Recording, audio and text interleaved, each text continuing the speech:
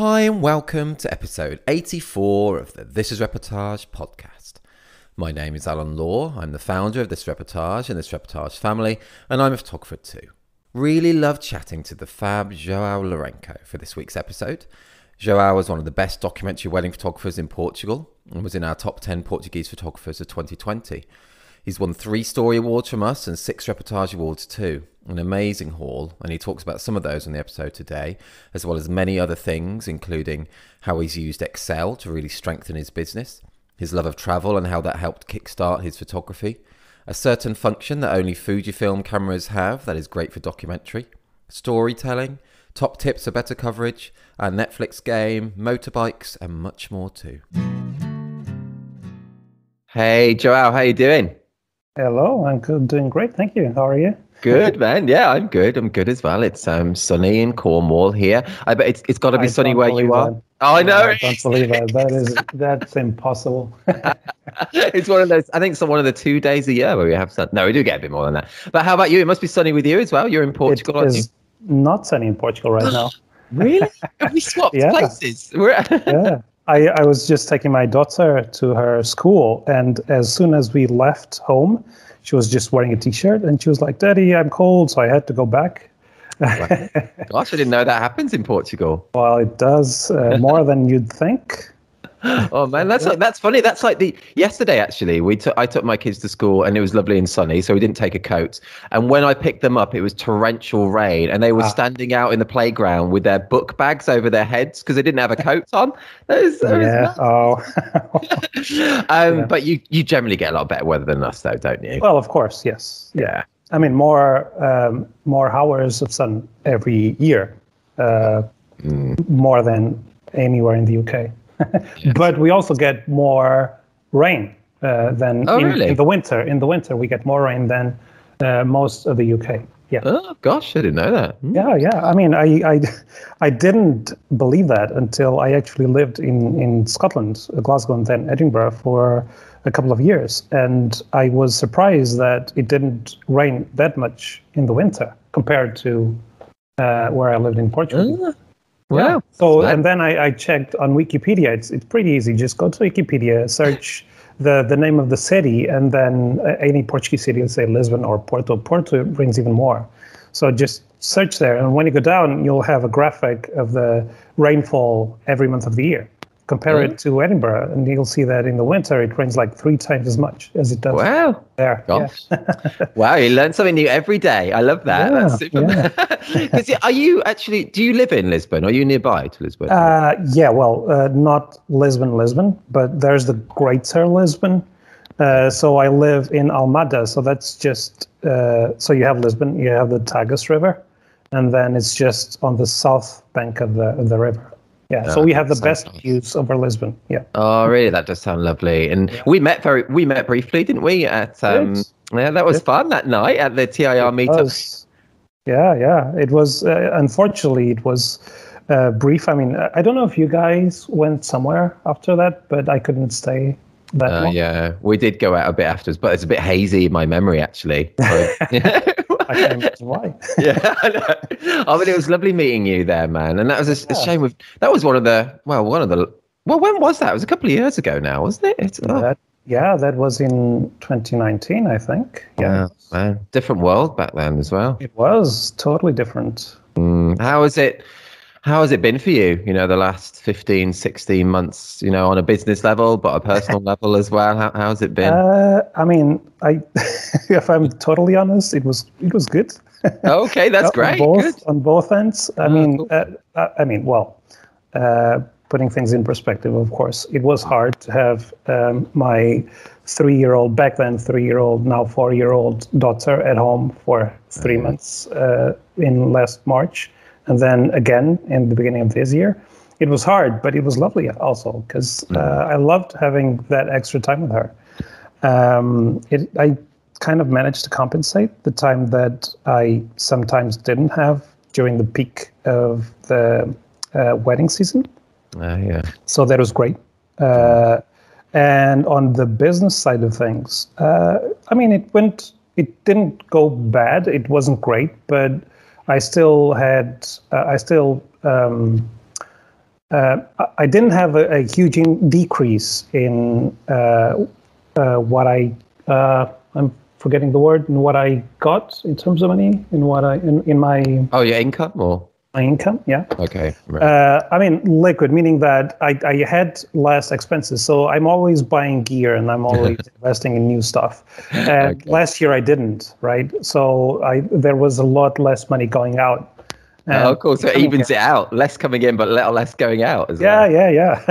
And on top of that, also we didn't travel, so we also we like to do a big trip every year. So we didn't travel last year, so we also saved on that end. And well, that's good. And it sounds like you were fine mentally. It sounds like it's been quite a happy time for you. Yeah, well, lately, over the last 2 years, it's just been 2 months, sorry. It's just been crazy in terms of work. It's like the economy woke up and I'm just really, really busy all the time. I mean, not with weddings. I don't only photograph weddings. Ideally, I would, but I'm always afraid of having all my eggs in one basket. Yeah, that's true. If one thing COVID has taught us, that's not a good thing. So what else do you shoot then? What have you been shooting in the last couple of months? Over the last couple of months, I've been doing some. I've done some weddings. I've already shot 3 weddings this year. Oh, cool. What are the regulations like at the moment? Sorry, I guess have you got a limit on number of guests and things, or they're always changing? I mean, over the last month, it has been 50% of the total capacity of the venue. Yeah. So the venue is basically like a restaurant in terms of the law, right? So if the venue takes by law a maximum number of seats, then you can have that, and that's the maximum number of guests at that venue. But right now, there are some areas, some districts that will have, not actually districts. We call it councils, but it's not the same thing in English. It's some cities, let's say, that right now have higher numbers of COVID numbers. So that's only 25% right now. Oh, right. Okay. Yeah. Wow.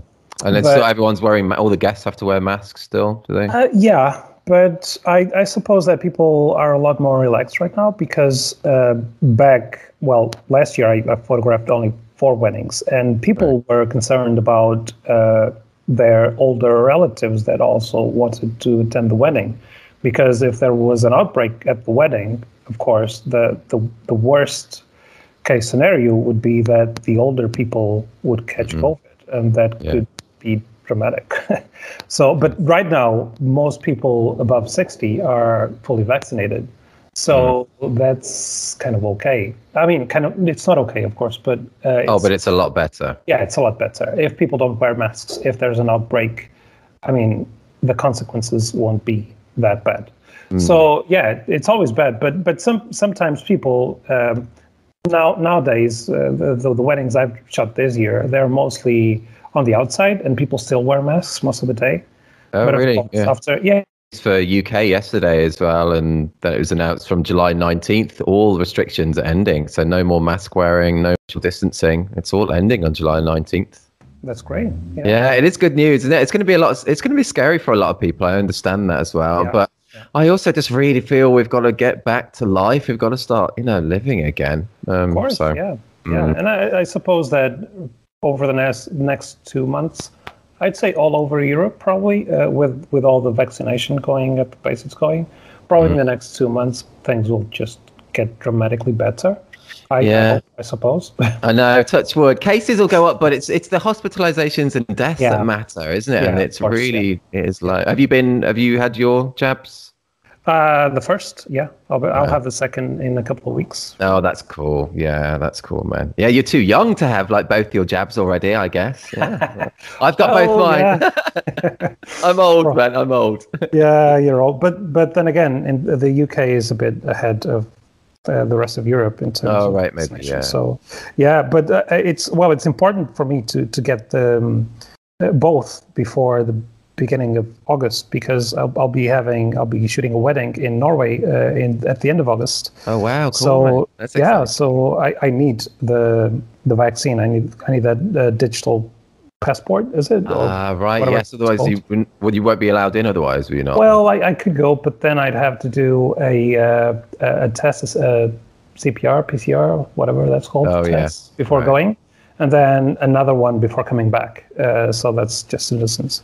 Okay. And and it's a bit expensive also, but Yeah, you don't want to do that if you don't need to. That's cool. A wedding in Norway. Has that been a booking that you've had for a while, or is it a recent booking? Well, it's kind of. So it's a wedding that was supposed to have happened last year in Portugal because she's the daughter of Portuguese parents that immigrated some decades ago to Norway, and she's marrying a Norwegian guy. And they decided to get married in Portugal, but last year, of course, they weren't happy with how things were in Portugal, so they decided to postpone it. And at some point, after postponing several times, they just decided to get married in Norway. It would be easier. So that's what they're doing. And I was happy with going there to shoot their wedding. Cool, man. Yeah, that's great. I've never been to Norway, but that's going to be a great experience. Have you ever been? Briefly, yeah. I once flew there and then caught a bus to get into Sweden because I was meeting a friend there. Oh, wow. Cool. Yeah. I love that. Get a bus to Sweden. I was there, but just on transit, let's say. Oh, okay, cool. Because I was going to ask you actually about that. Sounds like it's not from that time, but you said after you graduated, you decided to explore the world, and you travelled for 6 years. Man, did you really travel for 6 years? Well, not continuously. I mean, so yeah. Well, I finished my studies. Actually, I started traveling when my last year at uni. So I studied civil engineering in Portugal, and on my last year, I went to. I finished my last semester, not last year, in Germany, in Frankfurt, and you speak German as well. Well, just a bit. I mean, I not fluently. I understand more than I speak, but just a bit. Yeah. Sorry, I keep interrupting you. It's just like, it's so interesting. It's sort of asking questions about. And because I asked that as well, by the way, because your English is just absolutely perfect. It's ridiculously good. It's so good. It's a mix. Well, you'll probably notice it a lot more than probably non-native English speakers, but I probably have a mix of an American and British and Scottish accent. Yeah, that's cool. There's some words will go towards one accent. Some will go toward probably mostly towards American. Probably. Okay, I do. Yeah, hear a little twinge there. It's cool. You sound like a kind of like an emo American singer or something. I like it. Yeah.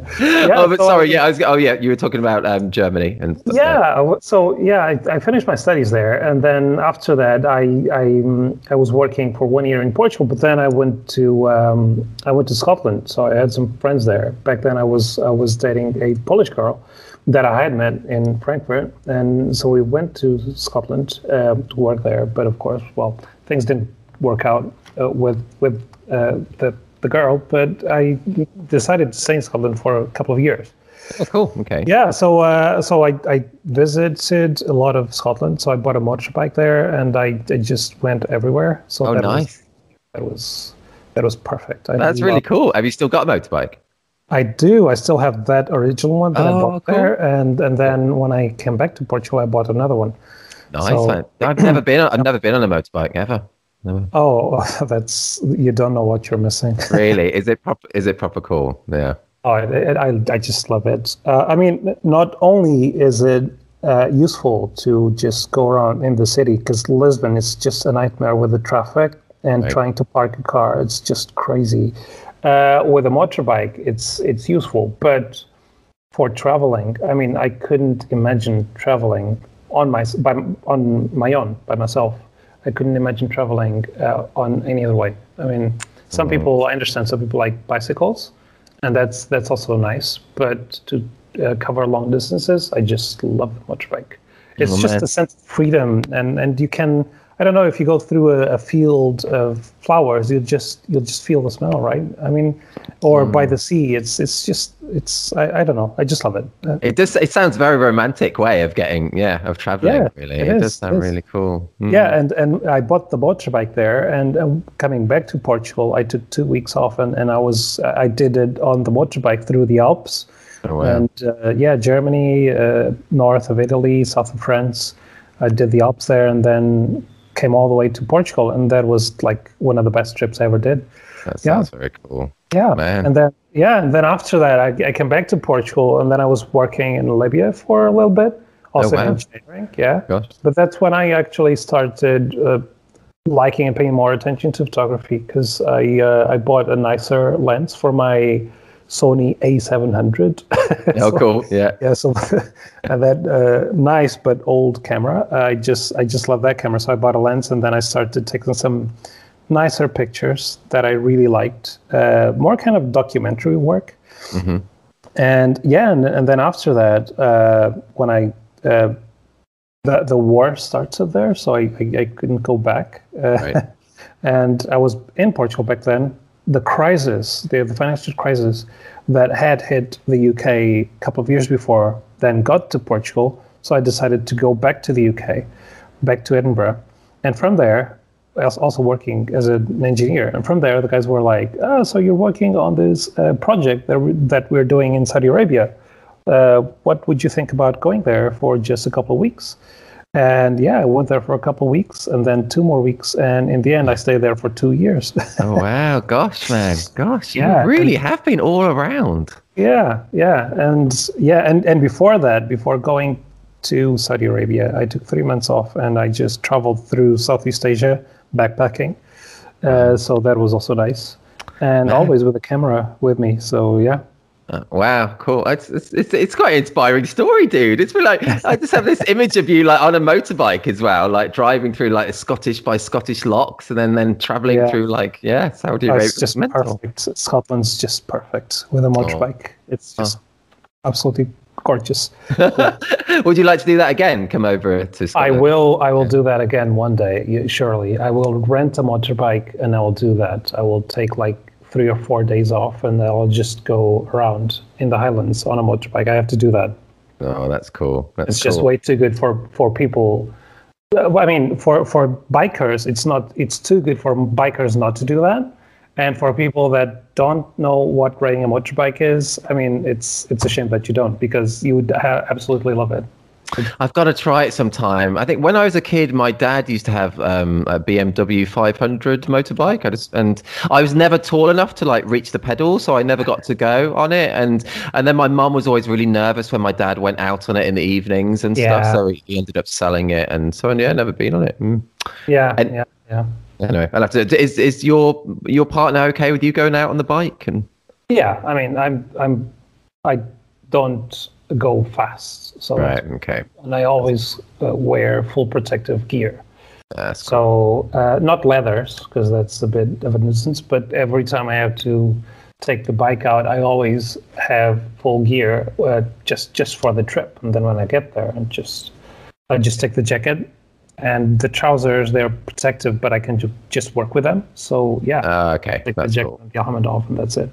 Yeah, but leathers would be super hot in Portugal. Yeah, they would. Yeah. Ooh, yeah, it'd be like Anyway, that's cool. Anyway, let's change tack slightly. And João, I believe with your engineering background, you're good with numbers, and you said how this had a big effect on your business as you've mastered Excel, which has helped to grow your business steadily even through the pandemic, which I just thought sounds really interesting. Yeah, so can you tell us more about that? Yeah.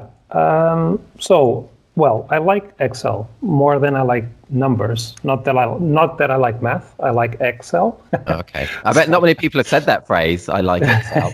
I love that. That's cool. I do like Excel, and my father does also. But I like it because I learned Excel on my own, and it's just a coincidence. Maybe it's genetic. I don't know. Okay. But I just love working with it and doing calculations with it. And I never had an economy background, kind of. Okay. Right. So I didn't know when I started my business. I didn't know I didn't know how much to charge. I didn't know how to do it. So I just thought, what would be logical? How could I do this? So I did. I'd always heard that the most important thing is to know your competition. Mm-hmm. Not that I feel that my photographer colleagues are competition, mm-hmm. But I do feel that I need to know what they do and what they sell in order to know how to position myself. Makes sense, knowing the market. Yeah. Yeah. So I know a lot of photographers, and I talk to them, and I have a good idea of how much they charge, and also I went through not all, but most of the photographers that are listed in this platform, which is like several hundreds in the Lisbon area. And I kind of tried to, as objectively as possible, I tried to rate their work and then look at my work in the same way and rate it I could kind of, and then I plotted a graph in Excel also, of course, with how much people charge and how good their work is. And I knew more or less kind of how good my work is in terms of compared to theirs. And then, of course, I have the average line of how much people charge, right? So it's going up. And I knew more or less how much I should charge for my work, for the quality of my work. And to be as objective as possible, I also asked a couple of people to look at the work of some of those photographers and mine, so that I didn't run the risk of thinking I am better or worse than I actually am. Sure. So, so from there, I knew what the average price I should charge is. So cool. So I know. I love that I love that way of looking at it. A proper kind of business analytical. It makes total sense to do that. That's really cool. And then so that's one thing. And then another thing I did was also in another tab of the same Excel spreadsheet. So tab, I did all the calculation of all my costs over the year, including my salary. So the cool thing about Excel is that, of course, you can change the numbers, and all the math that you have associated with those cells will be automatically updated. Right. So I have some fixed costs. So I have a studio, for example. So I have some fixed costs of having that studio, and other things, some legal costs, of course. And I don't know, taxes, everything. I just put everything in there, how much I spend on average per year on my computers, on my cameras, on my lenses, all that. So all that went into there as fixed costs. And then I have kind of a fixed but not too fixed cost being the salary. And with all that being summed up, so those are my total costs per year. And then I have another cell where I put my ideal number of weddings, right? So then I can play with my salary and the number of weddings I want to do per year. So higher salary, less weddings. There's a price that I should charge per wedding. And then I can either reduce the salary and increase the number of weddings to keep the same the same value per wedding, right? So yeah, with all that calculation, I got to the conclusion that what people charge is right spot on with those calculations, right? So I want to shoot say 23 to 25 weddings per year. Right. I don't want to shoot more because I also want to have weddings with my family. And that's already a lot of weddings, a lot of Saturdays that I don't spend with my family. So say 25 weddings per year maximum. So that's my number. And say 2,000 euros ideally for my salary. Maybe that's not a lot in the UK, but in Portugal that's quite reasonable. Right. Cool. So I put that. And then I have an average per wedding with all the costs associated of say 1,200 euros. That's probably also, again, not much in the UK, but that would be an average in Portugal. So, and that's in line with a lot of my colleagues at the same level of work that I do, right? Right.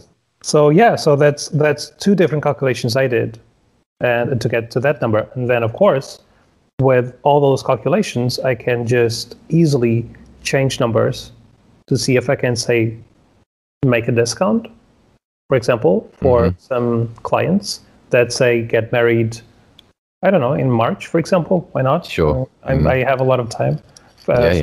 And in March.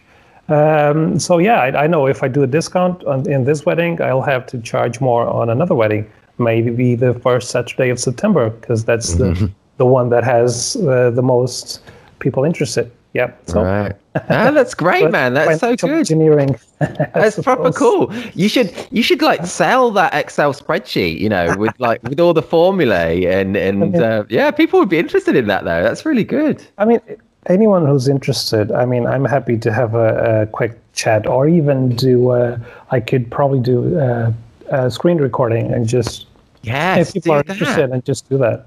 Do that, man. That would be such a good one. That would be so good. Yeah, that would be great, man. Because my Excel, I use Excel as well, but only on a very basic level, kind of just doing I use it for my tax really. So just income and expenditure really. But yeah, I'd like to know a lot more about it. I know it's a very powerful thing and I probably use about 1% of it. So good to know more about it. Yeah. Yeah. And cool. And you have a lot of, you have a lot to learn in Excel itself, but once you actually master Excel, you can go even further by learning VBA. So that's the Visual Basic for Applications. So that's coding, but it's a simplified coding where you can do everything that you cannot do natively in Excel, you can do there. Oh, right. Code. Yeah, and just run the macros. Man, so that's another level. That's another level, João. It is. Oh, that's cool. That's cool, though, man. And earlier you said how you love your gear, and I know you're a Fujifilm shooter, and you said to me that there's a function that only Fujifilm cameras have that helps the documentary style a lot. So what is that? What is that? Tell us. Now let's talk about Fujifilm. All right. So first things first, I shot Sony for the first 3 years shooting weddings professionally. But I was shooting the A-mount system. Just before getting into Fuji, the thing is that I bought the first camera I bought, professional camera, the Sony A99. That was an A-mount camera. And I bought it when I was in Saudi Arabia because, I had spare time and a bit more money. So I thought, well, I'd just love to have this camera. Let's try it. I bought it, and then when I came back to Portugal, I thought, well, let's just try and do something professional with this. And I had shot weddings for friends, so that's why I started shooting weddings with the professional gear that I already had. So Sony, at some point, released, I think 2012 or 13, they released the E-mount that you now have. You have the E-mount, because the A9 that you have, I think, Alan, are they? Okay, see, I don't even know that. Okay, cool. Yeah. So that's E-mount, but Sony had the A-mount before, which came from Minolta. The Minolta lenses could be used in Sony cameras, but they just stopped developing that mount. So even though I liked my Sony cameras, I have a bit of a love-hate relation with Sony because I love their cameras, but they just abandoned the Sony A-mount users. And I don't see Fujifilm, for example, doing that, not in the same way. I mean, I think they care about their customers a bit more. So now talking about my camera. Controversial. Maybe, I don't know, maybe. No, but yeah, I still, I don't know. Every now and then I think that I'd be happy with a couple of lenses, not really the bodies, but a couple of Sony lenses that I really wish I could have. But for now, it's Fuji. Right. Because Fuji, the X-T3 and X-T4 both have a function that I love. So the sensor reads out really fast. So you don't have a lot of rolling shutter in the electronic mode. Of course, with the Sony A9, you have a lot less even because it's a different kind of sensor. Right. But with the Fuji, you don't have a lot. But one thing cool that you have there with the Fuji is that when you have continuous high set along with the electronic shutter in the Fuji, there's a function called the pre-shot function. And what that does is when you half press the shutter, it will be taking, say, 10, 12, or even up to 20 frames per second but those frames will be going straight into the buffer, but not being written into the card. So when you have pressed the shutter, those are going into the buffer, and you can wait for as long as you want with a button half pressed, and the images won't be recorded. But if something cool happens, you just, right after it happens, you press the shutter down, and everything, all the images, say 10, 15 images that are in the buffer, will be written to the card, right? That is proper cool. Yeah, totally understand that. It's a really good function. So a good way of people understanding this is, say, when the groom is trying to pop open the champagne, right? And they want to catch the cork just getting right out of the bottle. I mean, sometimes the groom will be there for like a minute to pop it open. Sometimes it's just right then, right? So if you take your A9, for example, at 20 frames per second, and you start shooting, I mean, after 1 minute, you'll have several hundreds of pictures, and maybe you still didn't catch that cork coming out. But with this camera, you just half press it, and once he pops it open, you just press the shutter down. It saves like 10 frames to the card, and one of those frames will have the cork coming out of the bottle. Yeah, I totally get why that is so good. That is really, really good. And that has saved me so many times. I mean, I use it a lot. Yeah, I bet. With Sony, they need to get that. Do they not have that even on like the A9 II or anything? I don't know. I don't, not that I know. I mean, Fuji is the only camera that has it. I know that there was, or there is another camera that had it, but it's Micro Four Thirds. I think it's the Olympus or something, or Panasonic G9. I think Panasonic G9. But it's a smaller sensor, and the lenses aren't that bright wide open, so I couldn't use that system. But Fuji is fine with low light. Not perfect, not as good as Sony, but it's good enough for my needs. Oh, that's cool, man. Honestly, that is such a great feature, and I could see where that would be useful in loads of situations as well. Actually, speeches, it's perfect for speeches. I don't know if you struggle with speeches, but I struggle with everything, man. Struggle with everything.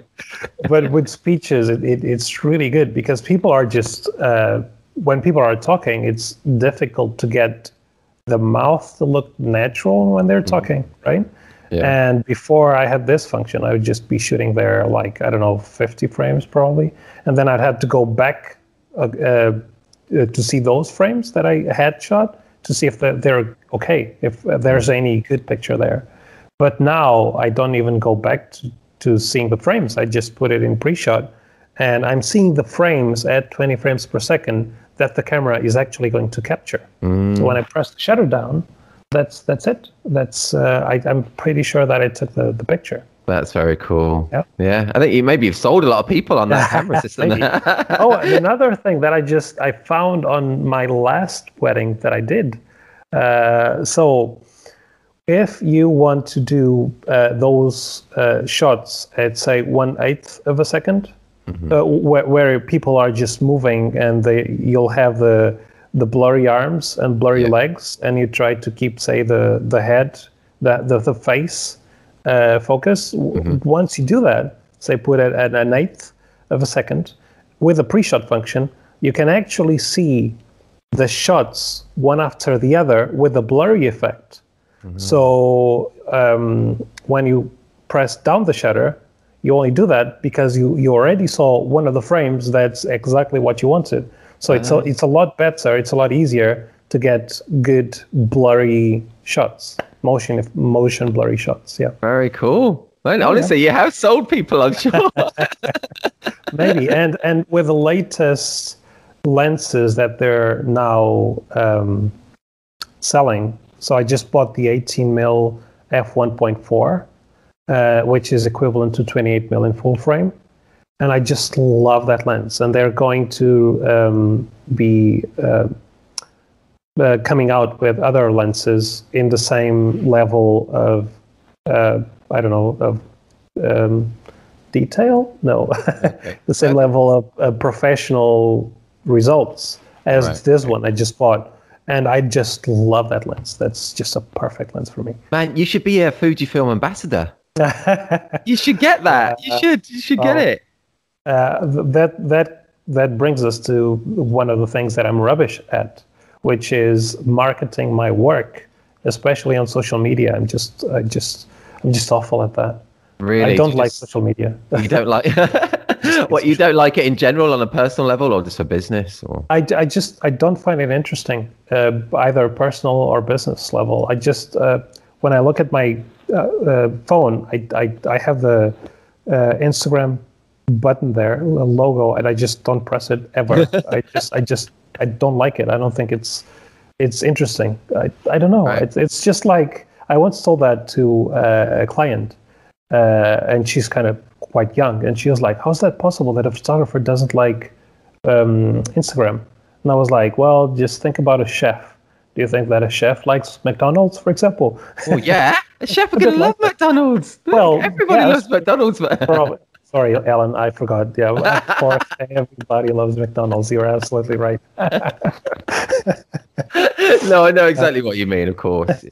Yeah. I have a funny relationship with it as well, with social media. Yeah, I do. I mean, every now and then I'll go to Instagram, and I do like being there, but with having a limited amount of time for myself, meaning that, of course, most of the time I'm working, and the rest of the time I just want to spend it with my family. In those few moments that I do have time for my phone and just for myself, I'll usually not open Instagram. Not that I actually don't like seeing, say, what my friends are posting or what some of my colleagues are posting, but I just prefer, say, YouTube, for example. Right. Okay. But I prefer YouTube because, I don't know, there's just a lot of channels on YouTube, or even Netflix. Okay, but on YouTube, I just love those channels where, like scientific channels, the ones where you learn something. I just love those. Cool. That's cool, man. I love hearing that. And I'm honestly, I'm with you as well. I watch a bit more YouTube now, and just kind of early evening, because it's got it on the big telly, and I've never used to visit it much, but now I do. And I quite like the kind of reaction videos, like where like a composer will listen to like Radiohead or Metallica or something, and or someone's listening to a singing teacher's watching a video of like a rock singer or something. And I just find it really interesting to see people's reactions to other things. That's a bit bizarre, isn't it? Yeah. But I enjoy that. It's good, interesting.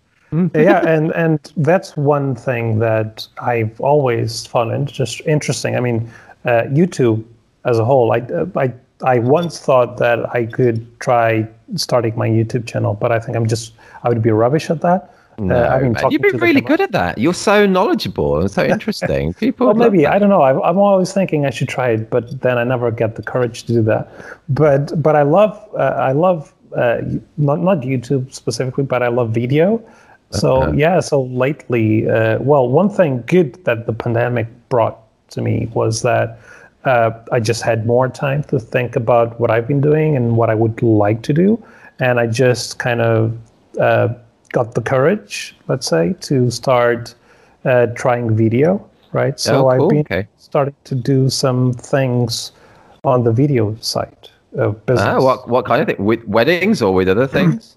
Well, not weddings still, but I will be starting with weddings at some point. So first things first, now I'm just learning how to edit effectively, and meaning trying to be fast, not taking too long. So I didn't want to start weddings right from scratch. So now I'm starting with smaller things like interviews, but interviews of things that of say businesses that I get along with.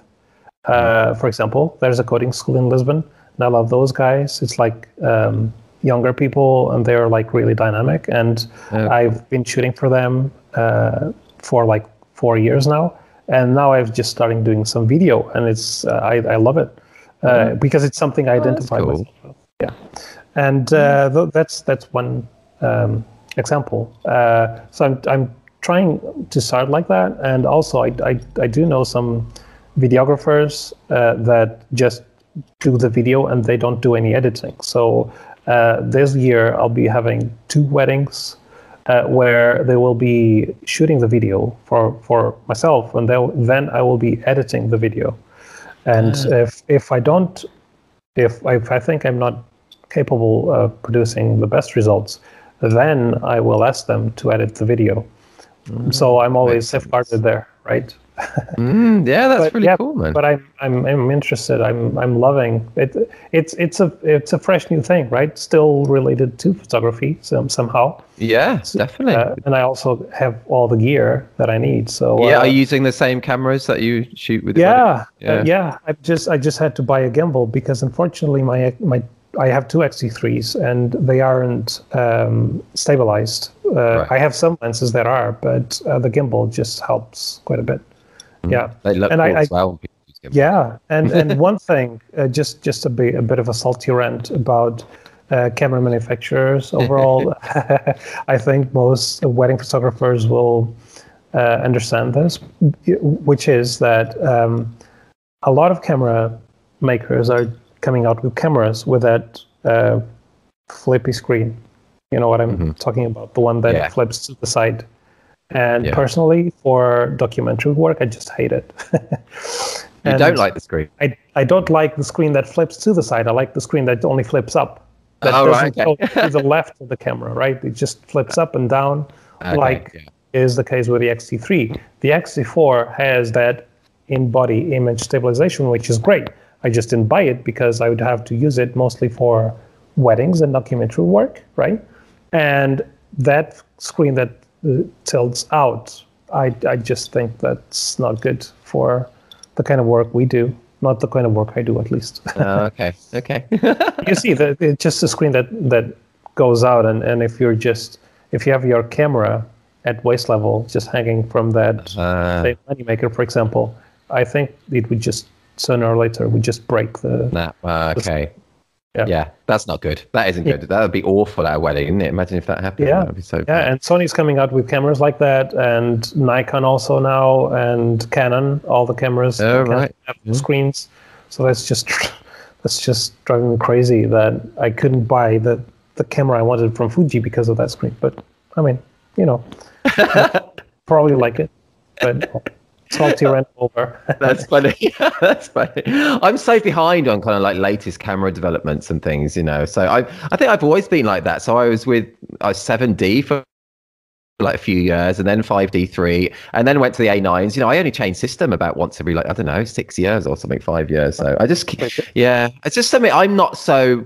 I don't know. I'm not so interested in it. I love talking to people that are though as well. I love that. It's different. Yeah. It's cool, man. It's cool. I like it. I mean, I always loved gear. I have a bit of gas, gear acquisition syndrome. Oh, cool. Okay. But I have a bit of that. But I try not to buy too much gear. And last year and this year actually, all the gear that I bought, I did it by selling the gear that I had lying around that I didn't use. Oh wow. Okay. Yeah. So I haven't spent the net amount that I spent on gear was zero last year and this year. That's good. Yeah, that is good. It's good to be at that stage. João, you mentioned Netflix. So do you know what's going to come next? I don't. I'm going to ask you some questions. Do you watch much? Yeah. I know. I do watch Netflix. Okay, cool. But although actually one of the things I'm going to ask you is on Netflix, but the other two maybe on just other streaming things or movies in general. Do you watch movies in general as well? I do. Yeah.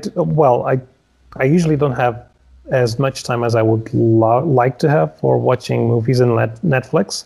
And one thing about Netflix and HBO, I have both, is that even though I don't watch much, I do have Netflix and HBO. Oh, wow. Cool. That's expensive coming out every month, though, man. Is it? Well, I do share Netflix with other people. HBO that's cool. Expensive, so that's maybe 15 euros per month total. Oh, wow. For both. Okay, that's not too bad, is it? No, that's fine. But one thing about Netflix or HBO is that series. When I start watching a series that I like, I'm just hooked, and I can't stop watching it. And sometimes I even try to stop working, say half an hour earlier, so that I can have the time at home to watch it. So that's not good. I just get hooked. I can't stop watching it. Oh, that's a great. Yeah, I love that. I love that feeling though when you're really into a good series. I love that. Yeah, it's exciting. Yeah. Okay, man. So I'm going to do read some synopses and let's see. See if you can get it. To be rubbish at that, but let's see. Okay, so this first one's an older movie. All right. It's a clue. Okay, so after the rebels are brutally overpowered by the Empire on the ice planet Hoth, Luke Skywalker begins Jedi training with Yoda while his friends are pursued across the galaxy by Darth Vader and bounty hunter Boba Fett.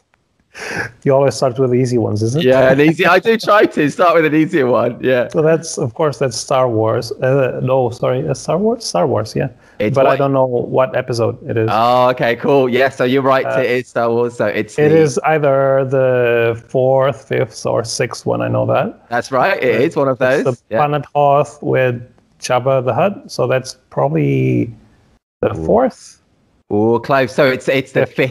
It's 5th, yeah. Fifth. The Empire Strikes Back. It is the Empire. Right. Okay. Yeah, well, that's good. That's a win already. Okay, cool. So your second one. This is a Netflix special that was out recently. So I don't know if you've seen this, but it was really good. So, a musical comedy special shot and performed by Bo Burnham alone over the course of a very unusual year. I don't know that one. No. Okay, you should watch it. It's so good. It's called Bo Burnham Inside. So it's just this one man. He filmed it himself, wrote it himself, just over lockdown for a year. Like, it's funny, but it's also dark. It's so creative. It's amazing. It's so nice. Good. I'll try that. Yeah, honestly, it's so good. It's brilliant. Yeah. Good.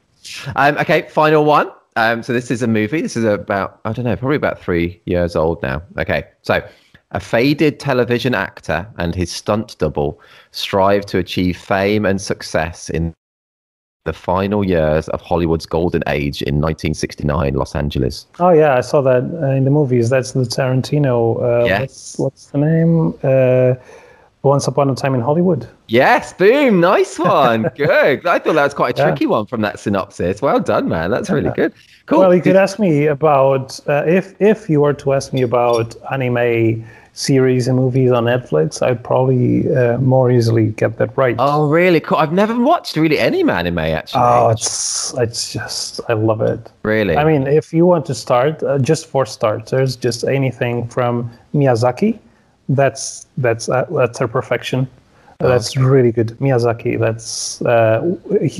he passed away some years ago, and he was kind of a hero in Japan. Everybody loved him and his work. So he's really good. All his movies are just perfect. And I just started there, and from there I just started watching, because Netflix has a lot of good anime series, some originals. Okay. Netflix, so yeah. Should really try it. I like animation in general, so I'm sure I would like it. Yeah, and I just love the atmosphere that you can get from anime, sometimes more intensely than you do in movies. Because it's a lot more, I don't know, more thought of, but more finely crafted. All the landscapes. It's just beautiful. Cool. I should try it. I know my wife hates any animation.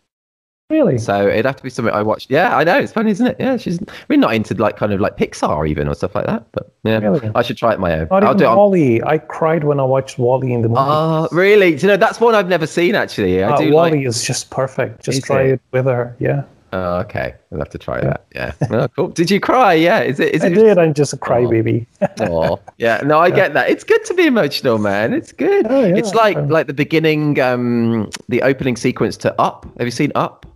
I did. That's another one. That's sad, isn't it? That I just loved it. Yeah. It is good. Yeah. It's really anyway. Let's go back to your photography, Joe. That was a good little change, but I like that. So, one of your specific Reportage Awards that I think is great is obviously from a wedding during these COVID times. The shot is of a lady holding what looks to be hand sanitizer. Oh yeah, I think waiting inside for the wedding party to come in. It's such a fab storytelling frame. Can you tell us more about that shot? Do you remember taking that one? I do, yeah. So I had a second photographer with me on that day, and I always asked the second photographer to be by the groom as the bride is coming in. Okay. So I want that photographer to be catching the tear in the groom's eye, if there's any, and at least his expression as he looks at the bride. for the first time. So I always have to be close to the bride. And in that case, I was just going in and out of the church, just trying to frame her within the door of the church. And that lady was just standing there to the right, looking out, just standing to the right of the door. And I could either frame her in the shot or try not to. Or I could just, because she was in the shade, I could easily just take her out. So I tried a couple of pictures, but I just thought right there that it would be cool to show that picture for the future. I mean, because our kids will probably, if all things go well, they will not remember how it was to live during the pandemic, and they won't go through another pandemic later on, I hope. Yeah, let's see, but I hope so. So these are amazing times for us to document, I think. Yeah. Totally. And I wanted to do that. So during last year's weddings, I was always worried about doing that, about getting a set of pictures that could show the reality. Well, sometimes, sometimes people would ask me to, they would just take their masks off for me to take their picture. Right. And I would be like, say, I entered a room where the bride was getting ready, and people sometimes would just take their masks off because they wanted to look nice in the picture. And I was like, please, just don't do anything for the sake of the pictures. Just act normally.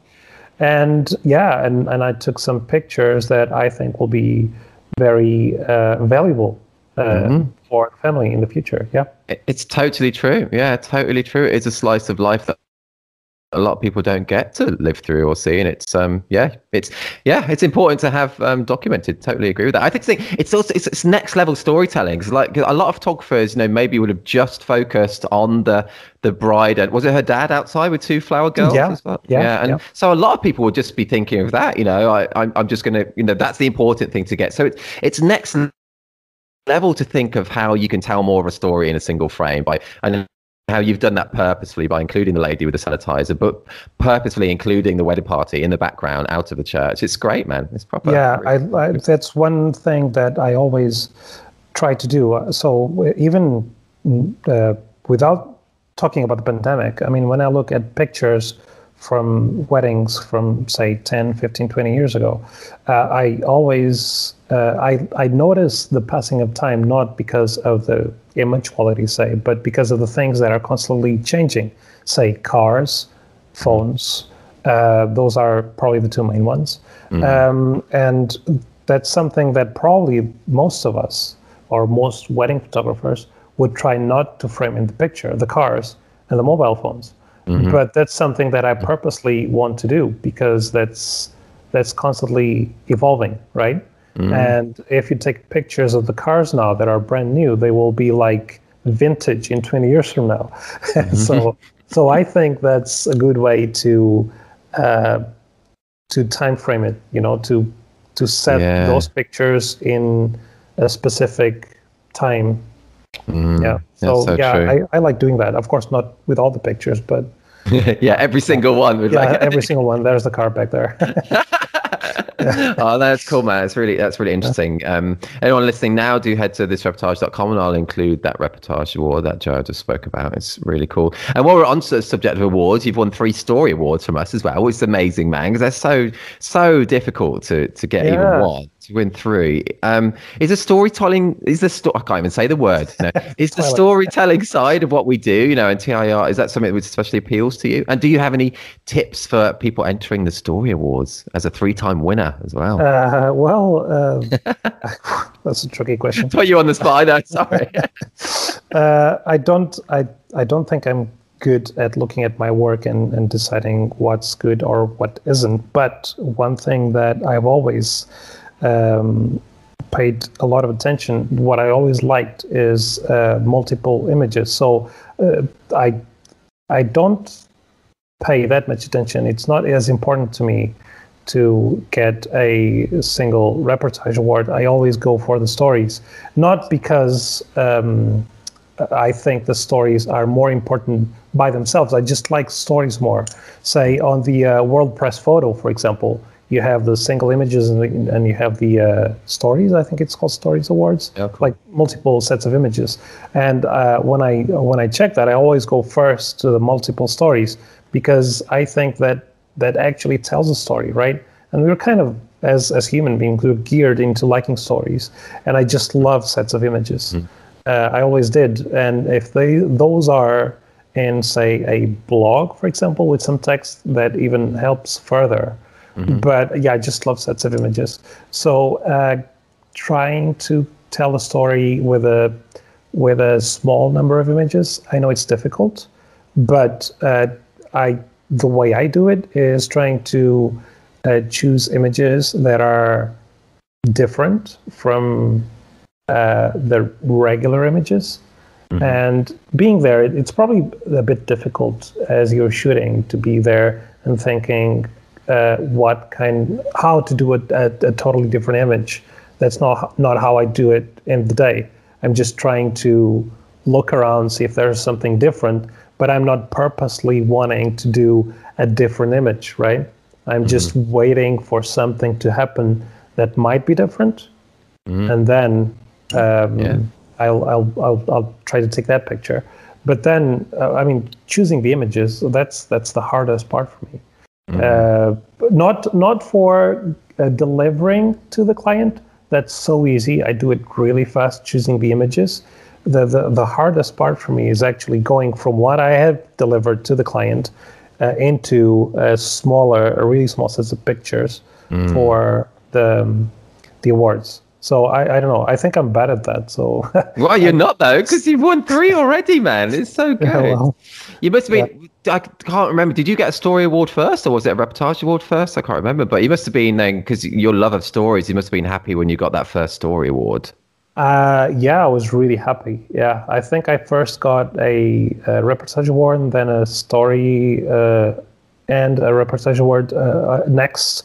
Nice. And then on the not the last set, but the previous one, I got 2 stories and 3 reportage awards, I think. That's like so good, man. That's so good. Honestly, yeah, well, most people don't win a single one, so it's proper awesome stuff. It's really cool, man. It's really cool.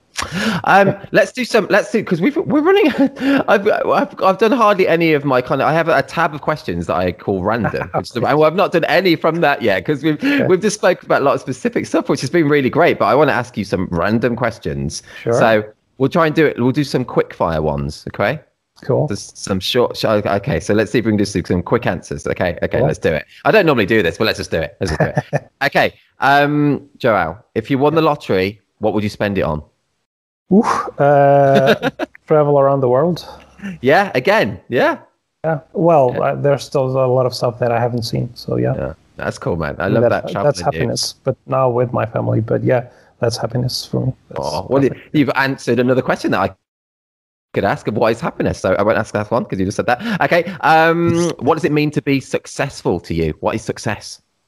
Oh, that's tricky. I mean, success is a mix for me. It's a mix of getting the right kinds of work that I like to do, not just the ones that put the food on the table, but the ones that I feel I'm happy doing, but at the same time having time for my family.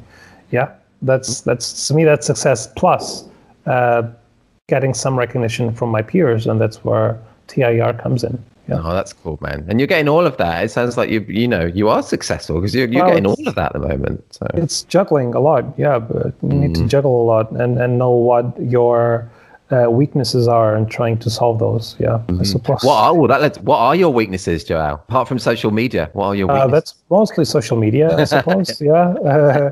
Where do you get your bookings from then? Because I imagine you don't get because you say you're not into your social media, so maybe you don't get lots of bookings through that. I imagine where do you get your bookings from? Yeah, so something like 30 to 40%, depending on the year, comes from wedding planners, and then 20 to 30% from friends. And then the remaining would come from, so I just go onto Google and I search wedding photographer in Lisbon, and there's a list, and the first 4 results come from like websites, directories, right? So I'll just choose the directory that is more in line with the kind of work I do. Makes sense. I'll just that's what I invest my money in terms of. I don't put any money on Instagram or Facebook or Google even. I just put all the money there, and that makes sense. Yeah, and a top tip actually, when people I just use one of those platforms right now. 2 years ago I was using 3, but now I just use one. Okay. And when people when clients get to me, they'll just ask that generic question if I'm available, etc. And I always try to the interesting weddings, say for the venue, for the date, for whatever their description is.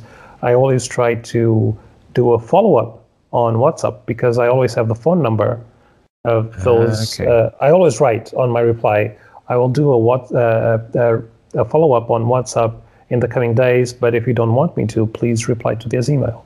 So I try not to be intrusive, but I always do a follow-up, and those follow-ups have been what's making the difference for me. I've been selling a lot of weddings just from the follow-ups, because a lot of people sometimes think, well, we just put you aside because, say, you didn't have video on your price sheet, so I thought you didn't do any video. And then, of course, I talked to them saying that I know videographers that I can recommend. So, yeah. That makes sense. That follow-up kind of WhatsApp thing. What kind of thing do you say in that follow-up? Are you just saying, what kind of thing are you saying? Yeah, I just get in touch saying that I asked them if they have the chance to read your reply to see what I sent them. Actually, also one more thing, another top tip. I use DocSend, which is a platform where you put your PDF with your prices and your information, and that will so you have to pay yearly for that. But what you gain is access to, when people want to see your PDF, they will have to put their email, and if they check that PDF, say 2 or more times, you'll always know how many times people have returned to that document. So if people see it 2 or more times, you know they're at least a bit interested. Yeah, that's true. The follow-up, and you can also check how long each person was on each page. Oh wow, that is cool. Yeah. So that's called DocSend, did you say? DocSend.com, yeah. So if people say on the first time they go to the page where I have my prices, and then they come back after, say, a few days, and they go to the terms and conditions, I know they're interested, right? Because I know how much time they spent on each page. So so that's a valuable tool. And then when I go to WhatsApp, I already know how many times they checked that document, and I can just go from there. I can ask them, so do you have any questions about the prices or about the terms and conditions? Because I know what they were looking at. And that's really cool. A few more questions about their wedding. I'm interested in their wedding, and that also helps. Yeah. Man, I think that's all really great advice. I think doing that follow-up is what maybe a lot of us don't do. And as you say, it really helps your conversion rate then. It must. Yeah, it does. I mean, I 3 years ago, I tried to do all that time that I'm dedicating right now to the follow-ups. I was putting that time into, say, Instagram. That's when I increased my followers from just a few to what I have right now. And it's been static for the last, say, 2 years. But the time that I was dedicated back then, I got, say, like 2 weddings from Instagram. Right. But right now, the same time I'm dedicating every single day for the follow-ups, I'm getting a lot more weddings. Like, there's no comparison. That makes total sense then. Yeah, really. Yeah, that's great advice, man. Such awesome tips. It's so good. Yeah. So good. Love it. Joe, I think we've got time for one more question, man, because it just flies by talking to you. Yeah, it's been so good, man. You've given so much. It's been so good. Really, really loved it. But let's end on a big one. Let's end on a big one. It's not the canapes one. It's going to be a proper question. I wanted the canapes one. Yes, I do eat the canapes. Done. You do you? Of course. Actually, before I get on to, you've got. Yeah, I bet they're good in Portugal. If I didn't eat the canapes, people really? would be like, you have to eat the canapes. Oh, really? Is it like that? That's funny. Yeah. I was going to ask you actually, because something you just said just then, actually, because you said about 30% of your weddings come through maybe through wedding planners. Is that right? Yeah. Is that something you've put again energy into like kind of forming relationships with wedding planners, or is it just because you've done a good job when they've been organizing a wedding and it's come naturally that they've referred to you? Well, yeah. I mean, that's the kind of relationship that you build over the years, and that's. Say in the first year I worked with, say, a wedding planner. I just did one wedding, and I like to. Maybe do a bit of a discount, maybe just depending on the date, of course, but just trying to get in touch with the wedding photographer, because with a wedding planner, trying to get to know them. And also, if I don't like, say, the kind of relationship, the kind of chemistry that I have with a wedding planner, I might not be interested in continuing that. Sure. With them. But if I do, I mean, then that's just natural. I mean, it's kind of friends. You like to have to work with people that you like. And of course, and they like, so there's this specific wedding planner. They of course, they recommend several photographers, obviously, because also they do several weddings per day. So they would have to. And I'm really happy and even flattered that when they have friends and even family that are getting married, they usually recommend my work. So they actually, besides liking me, so to speak, they also like my work, and that's to me that's perfect. Yeah. That's great, man. That's cool. That's great to hear from as well. Great, cool. I love people have got so much from this episode. It's great. And the final question I was going to ask you though. So what would be your top tips, João, to help someone become better at the documentary side of what we do? So specific, any tips for getting better at documentary wedding photography? What would be your advice? Top tips. So if you're kind of starting wedding photography, if it's something recent, I would probably say that there's really no other way than just shooting until you feel comfortable, because stress is just an enemy of creativity, right? But once you're into it and you're more comfortable, I think that it might help if you have a second shooter that just covers the must-have pictures. Okay. So that you can be a bit freer to take the pictures that you want to take, and to be a bit more with your eyes open to what's going around. But then again, I do love shooting alone also. Right. And in that case, my top tips shooting alone would probably be just don't stress yourself too much at the beginning of the day. Just take it easy, because probably the most important shots will be coming later on. And at least in Portugal, you'll have weddings that spend between 12 to 18 hours. Wow. So if you get tired too early, you won't have the energy, therefore not the creativity to take the nice pictures later on. So that makes sense. Just place yourself in the beginning, and I think that's going to work. Great stuff, man. That's all great advice. Honestly, it's been so much stuff in your episode. That is so cool. Oh, man, really enjoyed it. And you've just given so many great bits of tips and advice. Technical side, shooting side, business side. It's been awesome, man. Really great. I hope it helps someone. Yeah. Oh, I'm really positive it will. Honestly, it's awesome. And as I said before as well, if anyone wants to see that Reportage Award that João spoke about, do head to thisreportage.com and I'll include it there, and a link through to your website as well, man. And man, thank you so much for your time. Really enjoyed that. Yeah. Awesome. Me too. Yeah, thank you. And if anyone's interested, if anyone has any questions, probably more on the technical side of things, either with Excel or Fuji, just feel free to get in touch, and I will try to help as much as I can. That's really lovely of you, dude. That's really nice. And oh man, and hopefully get to see you in the flesh again one day. I hope so. I hope so. Maybe even if there's that Christmas party. Yeah, we're gonna do it as much as possible if we can. Yeah, that would be so cool. Yeah, I would love to go there. That'd be so good, man. I'd love that. I'd have to introduce it to my wife as well, and that'd be awesome. It'd be really cool. Yeah, and I'd love to come and do a little meetup in Lisbon again. That was really fun. That'd be perfect. Yeah, that'd be great. Yeah. Probably in September or later, because right now we have a bit of a spike in the number of cases. But September or later, that'd be perfect. Oh man, love to see. That'd be so cool. Yeah. But anyway, dudes, thank you so much, and hopefully I'll see you soon. But just thanks so much for that. That was awesome. Thank you. Yeah, loved it. Thanks. See you later, man. Bye bye. Yeah, bye. You've been listening to the 84th episode of the This is Reportage podcast. João shared so many great bits of advice and tips there. So great. Hope you enjoyed listening.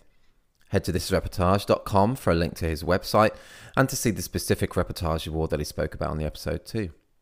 We have lots more episodes of the podcast available where we speak to wedding and family photographers from all over the world.